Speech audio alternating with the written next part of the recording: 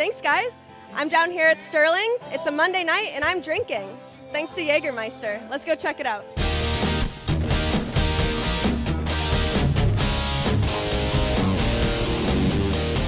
So tonight with Sterling's, we're doing an awesome industry night. We wanted to invite everyone in the industry to come down and try Jagermeister in different ways, but also pair it with food. John, tell us a little bit about the history of Jagermeister.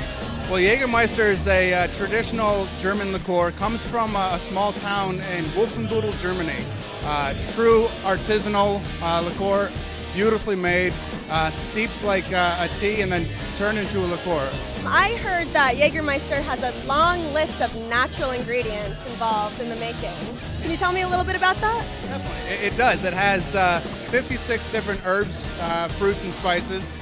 Some of those include orange, cinnamon, star anise, licorice. A lot of those flavors you can pull out. All right, I'm here with Katie. She's going to show us how to make an old-fashioned using Jagermeister. Take it away, Katie. All right, so first you're going to start with 1 ounce of Jaeger.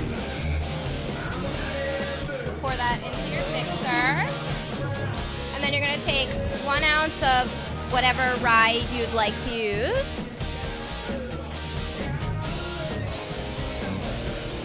And then we're going to use 1 ounce of maple syrup. Dash of bitters. Stir it up. And strain. And garnish with an orange slice. So, wow.